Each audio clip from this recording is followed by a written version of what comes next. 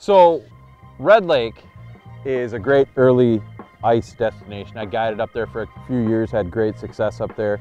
I live on Mille Lacs, I've lived down here for 15 years, worked down here for 15 years. It is a great early ice destination. So what we see is everyone flocks to Red because it freezes first and it usually has safe foot traffic.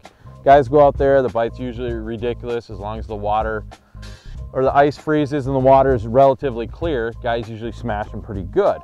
But just as Mille Lacs is usually 3 to 4 weeks behind getting out fishing, and when Mille Lacs freezes, just like it is here, it has a tremendous early season bite. Guys talk about catching 30, 40, 50, 60, 70 fish on Upper Red Lake, but what they don't realize is that you can cash in on several bite windows in the state of Minnesota if you just watch the ice form. Red, obviously, usually Thanksgiving time, first week in December. Mille Lacs, first week in December usually, and our early ice bite on Mille Lacs can go really, really strong into the second and third week in January. So our bite here usually lasts longer, and there's so much structure out here. If you want to fish at night after you get off of work and get off the break line at 13, 14, 15 feet, don't pre-fish, don't do anything, pick a break, the fish will come through. You're gonna catch fish. Late season, if you wanna grab a resort road and go out to a mud flat, find a spot by yourself just on the edge or on the top of the flat, you're gonna catch some fish. If you're the guy like me who is working and putting clients on fish, you can drill down the edge of a mud flat, find fish, put your customers on them. There's just tons and tons of options for Mille Lacs. If you like fishing rock, you can fish rock. If you like fishing mud, you can fish mud, sand, gravel. It's got everything. The other cool part is, let's say you want to go in for lunch.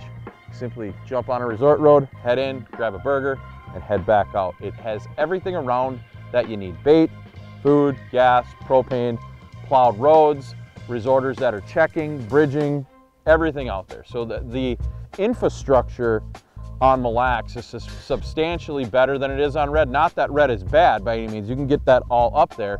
There's just less of it.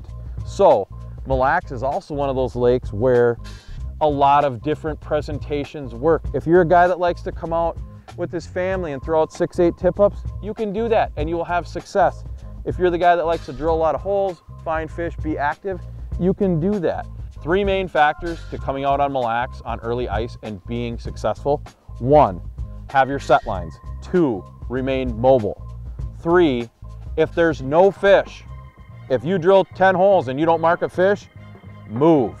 That is a blanket rule that goes for every lake. But those 3 factors, you will catch fish. The other one, if I'm gonna add a 4th to it, because I gotta, have shiners and suckers with you for your set lines. You will notice a preference between mud, rock, and gravel between suckers and shiners. Early season lures for me, always the jig and wrap. Jig and wrap, number 5 all the way up to 9. Early mornings and towards evening, that is a superb bait. Rip and wrap in a number 5 is also a superb bait.